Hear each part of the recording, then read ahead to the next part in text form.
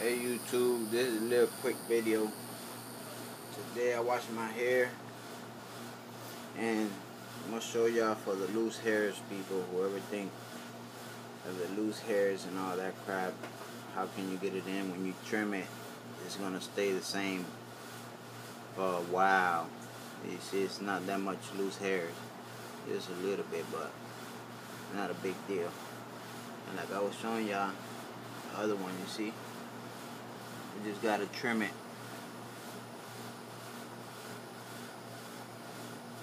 Trim it so it could look like this one or this one over here.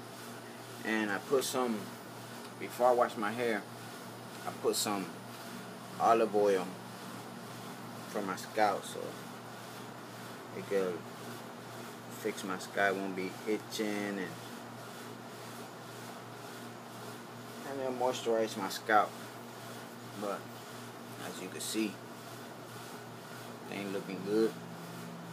Still got that one that I dyed. I'm gonna dye it some more, but maybe like 2 or 3 more in the future, not now.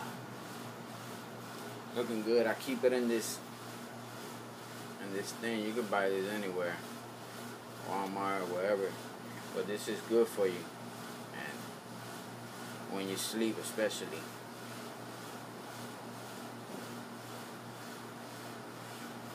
Just keep it in there.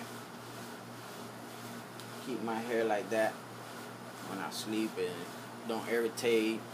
It don't give you no length on your dreads, and at the same time, it won't break. It won't make loose hairs come out a lot from your dreads, because this is like the fabric that it is not rough like a wave, like a stocking cap or one of them wraps that people be using, the colorful wraps. This is very good. It's very helpful too when you sleep. Yep. Smoking hookah right here. Nothing else. Hookah with Bud Light.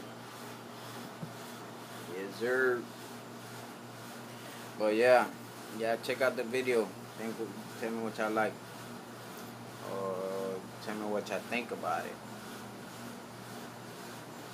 This is very helpful right now because my hair is short, but once it get longer, I'll probably get something else.